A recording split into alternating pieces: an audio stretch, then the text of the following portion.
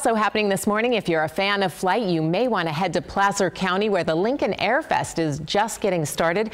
Michelle Willard joins us live from the Lincoln Regional Airport with details. Good morning, Michelle. Good morning, Kristen. Thanks for having me. Yeah, we're at the Lincoln Airfest, and we have a ton of activities for families and kids. Right now, you can see behind me that the hot air balloon is going off.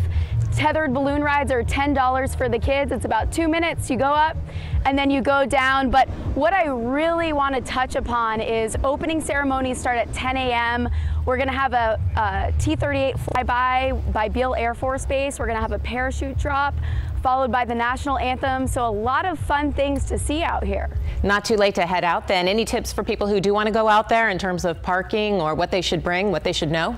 Sure. It's $10 admission, free for children 17 and under, and it's free parking. So everyone likes parking. The city is helping us. So the parking situation looks good right now, and it's really easy. Come on down and they'll get you in. Now, aside from all the airplanes, I know you've got some educational exhibits and fun stuff for the kids. Tell me about that.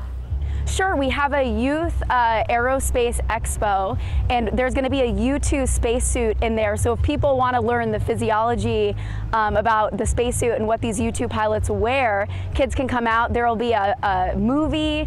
It's basically STEM focused, so there's going to be a ton of stuff with remote controlled airplanes as well. So come on down. There's tons of stuff for everyone. Great way to get kids interested in science. Thanks a lot for talking with us, Michelle, and I know we're going to check back in with you in another hour.